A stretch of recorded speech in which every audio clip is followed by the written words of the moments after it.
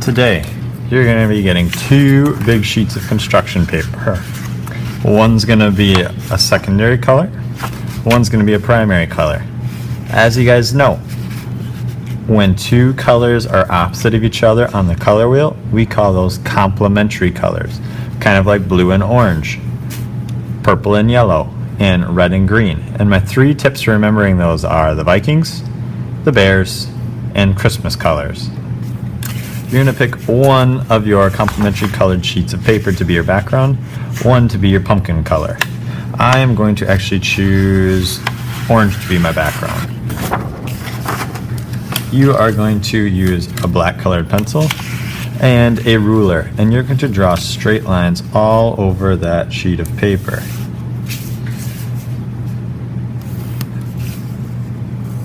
You'll notice it makes a whole bunch of geometric shapes.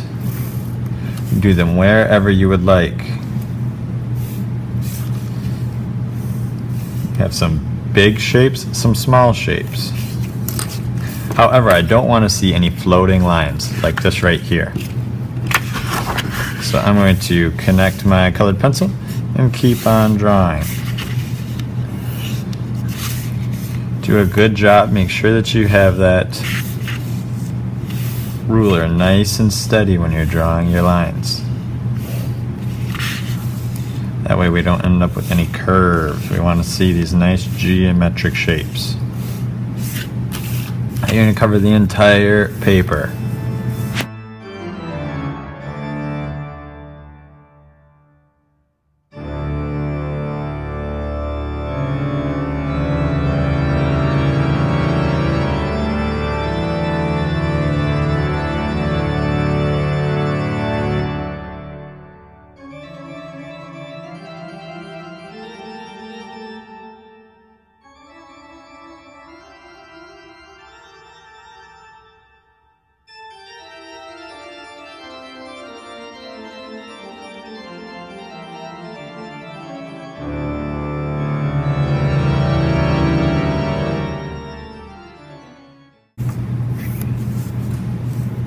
Alright, so I've gotten my paper broken up into all kinds of geometric shapes.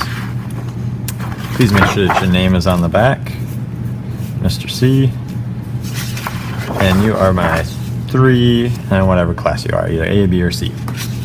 When you're done with that, we'll make a pile of these on the front supply table. Then you can move on to working on your pumpkin. Today we're just going to work on getting the general shape of the pumpkin. So I'm going to put my name on the back, and 3 and whatever your letter is. Flip it over. We're going to keep our pumpkins kind of simple. We're going to do just the regular oval shaped pumpkin with the stem and then a few of those curved lines. Alright, we won't get super fancy because if we do, I think it's going to make our painting a little hard for us. I'm going to draw a nice big oval going almost to the edges of my paper. Right? Now it's kind of hard to see. If I get pretty close over here. Same as on this side. Same as to the bottom. Top, I left just a little bit of room to give myself a stem. Like that. And you can add a little half circle if you'd like. That's your decision. I would start in the center, and you're going to have a line come just from the edge of your stem, curve all the way down back to the center. Same as on the other side, curved all the way down back to the center. Now I need to do that on either side of those lines. So on this side, I'm going to get pretty close to that first one. Curve, it's going to get nice and big, and then come back down and get close. So you can see it gets close, then far away, then close.